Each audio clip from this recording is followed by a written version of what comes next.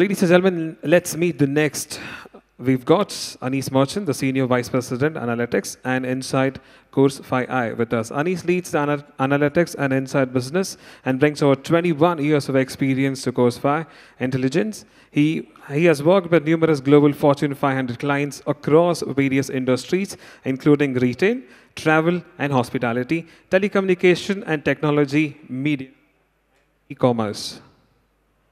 In his tenure, he has set up a global digital analytics delivery hub for clients. He has worked with clients to drive impact to their business by enabling them with innovative solutions and practices. I was given a very interesting topic, probably didn't get covered much today, which is how do you bring ethics in the entire AI and the entire AI deployment. And when I was thinking about ethics, there were two things which really came to my mind, is who defines ethics and what is the level of ethics the person or the individual who defines, what does it mean to them? And to each one of us, ethics can mean many things. And the levels of ethics in our businesses can mean to many things. So before I really go ahead and get into the dimensions of how ethics can be actually applied in day-to-day business applications when you think about AI deployment, I really wanted to take a step back and really think about, okay, who defines this? So the question was,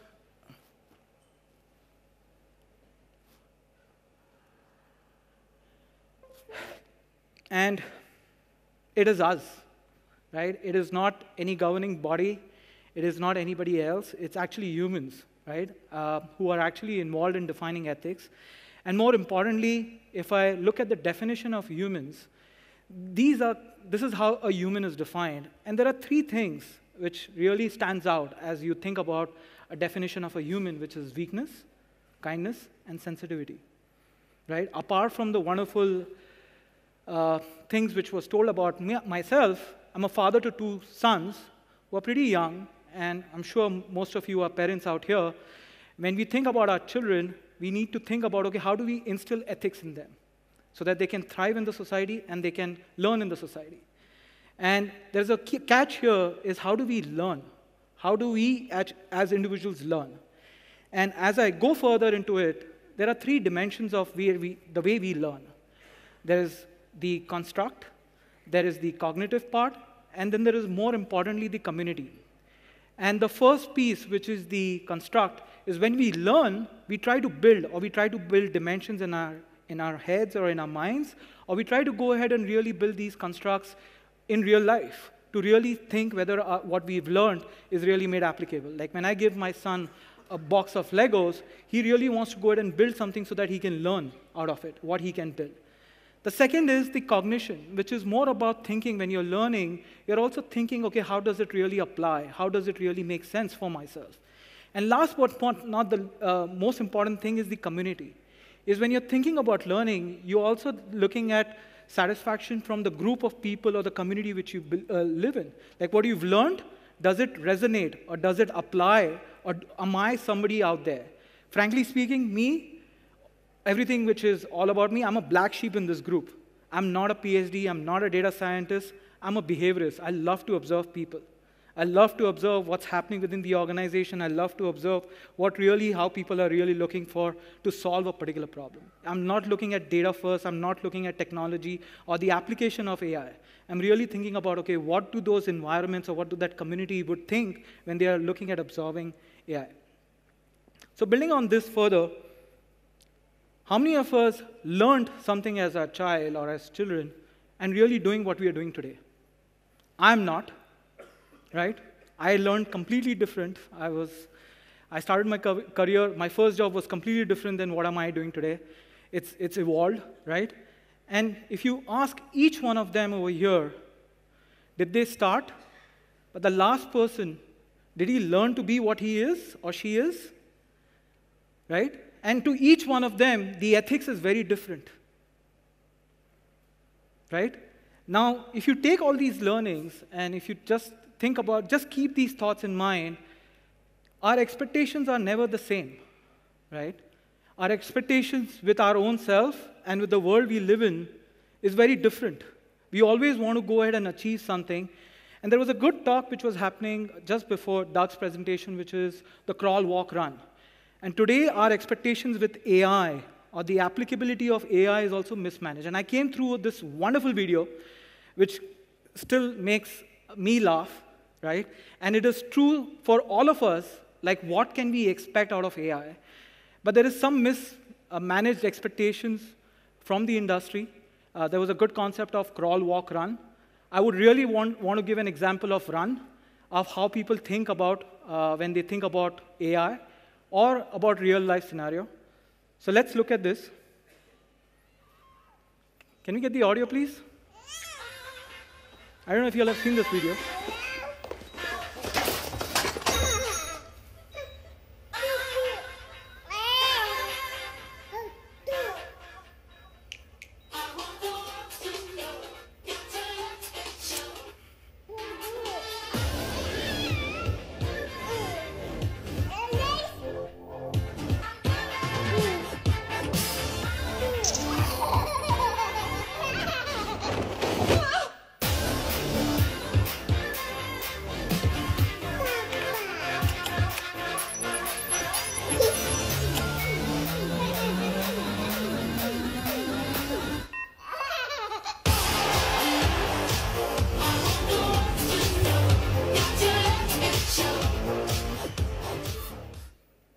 That's what we're being sold, right?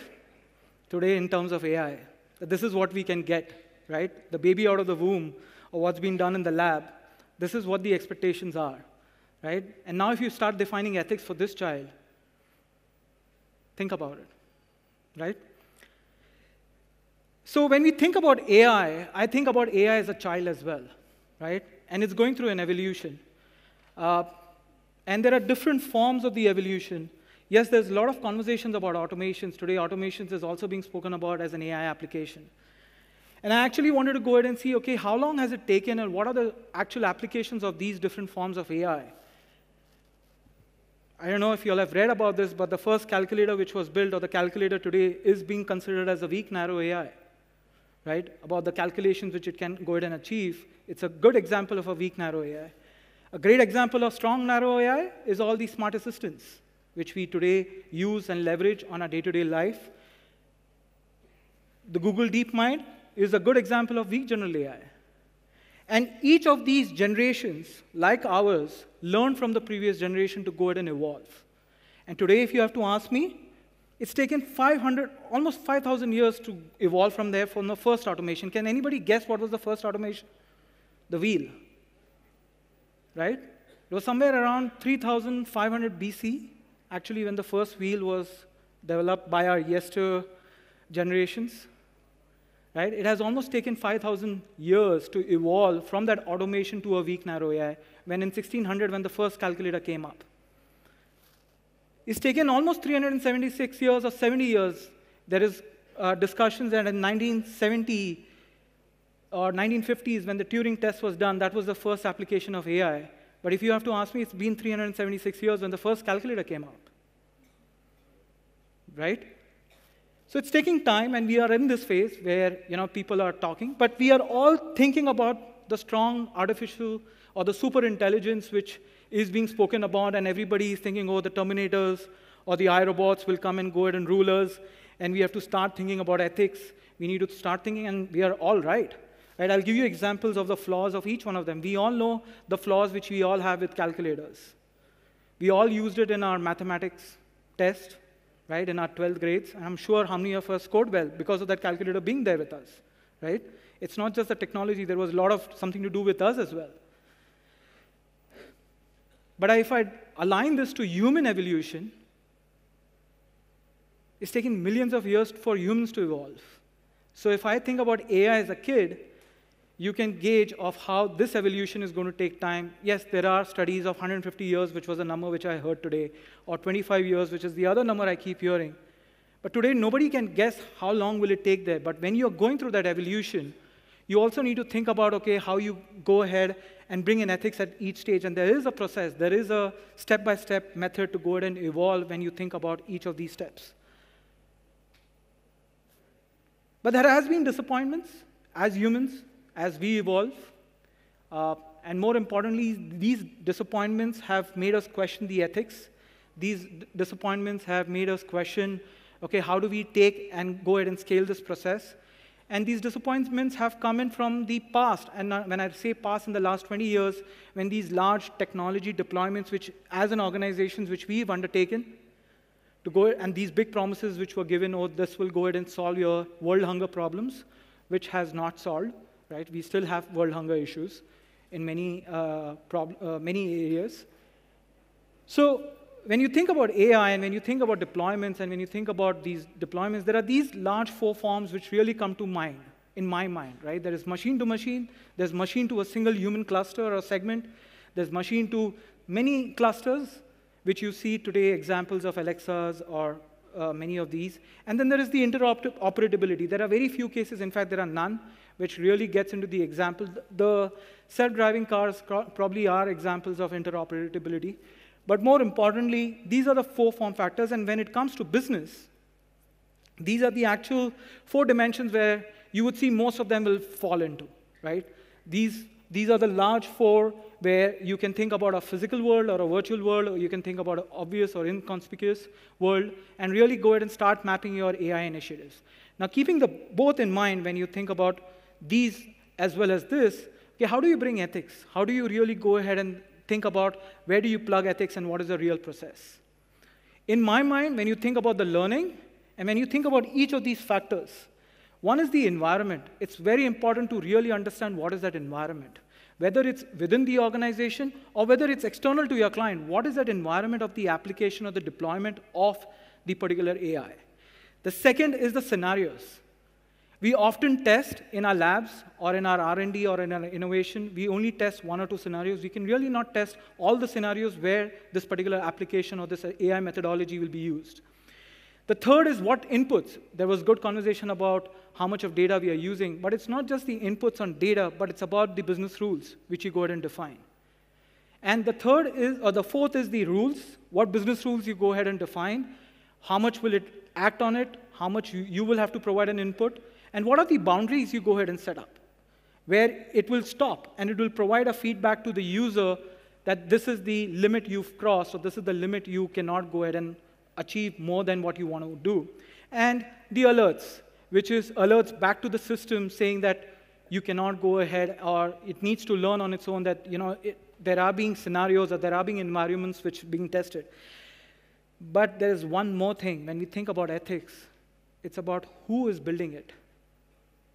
Which goes back to my point about humans, right? Have they thought about all these scenarios? Because as I said, we all have some weakness. We all think irrationally. We don't think logically. So when we think about ethics, we also have to think about, with all these factors, who's building it? Is it just a scientist, or is there a behaviorist? Is there somebody who understands business? What is that collective team who's coming together to build or go ahead and drive when you want to define ethics? Is there your legal team or your ethics team who's involved to go ahead and think about deploying of AI within an organization or for your end client? But with all these, we're still bound to make mistakes, because as humans, we will make mistakes, right? And we've seen examples, great examples of failures. And one of the examples, can we get the audio on this, please? I don't know if you all have...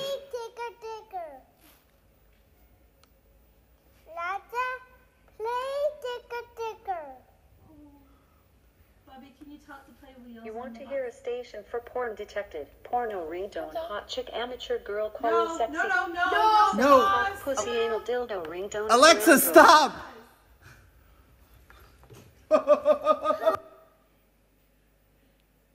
Now, think about those 6 areas which I spoke about earlier. Were there boundaries set? Were there environments set? Were there scenarios? This is dangerous if I think for my kid as well. In fact, I have one at home. Right? Have you tested the scenarios? Have you tested the user group? Have you really tested who's going to use it? Right? So ethics, when you think about ethics, it's not just ethics, oh, their machine is going to overtake us. It's ethics about usability as well. Right? And that's why these 7 or 6 areas are really, really important when you think about ethics. As you focus on. But all this is fun, right? I had an amazing day today. It was all great. But we need to really think about AI and AI application, and this is something which is near and dear to me, and this is my parting thoughts to you. So as human beings, are we building new species, or are we evolving ourselves? So there is that two thoughts, right? And that's why that ethic question really comes into mind. So when I was doing this research, so okay, whom are we comparable? Like if you really looked at my first slide, it said we are different than mammals, right? So one thing which came into my mind, why is this question about ethics coming in? Because we are thinking we are in danger, right? So I looked up and I said, what's our conservation status, right? So if you look at different mammals or different animals or species, there are different conservation status. And our conservation status is we are least concerned. This is published. This is not me, frankly speaking. This is published. Humans are least concern areas, right, as of now.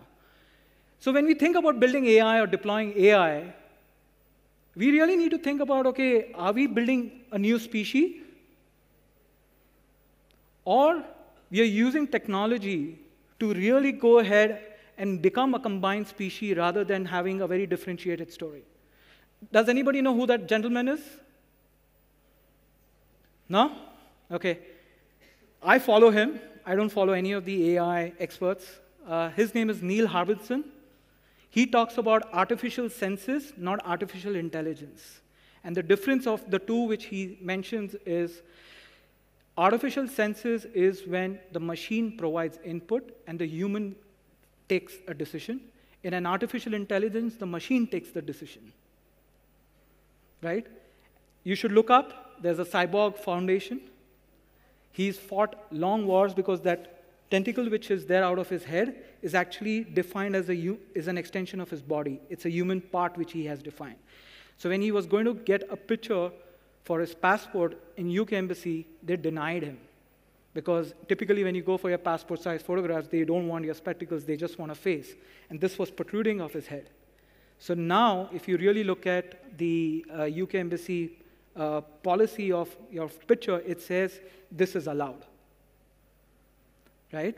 You should look up what the Cyborg Foundation is doing. Now if you think about ethics,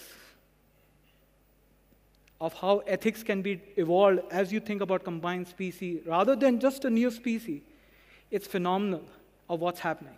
And this work, this technology is actually being deployed. There are many people who are deploying chips, we already are wearing smartwatches, so we already are connected today. We are roaming around with smart devices, which is tracking everything about us.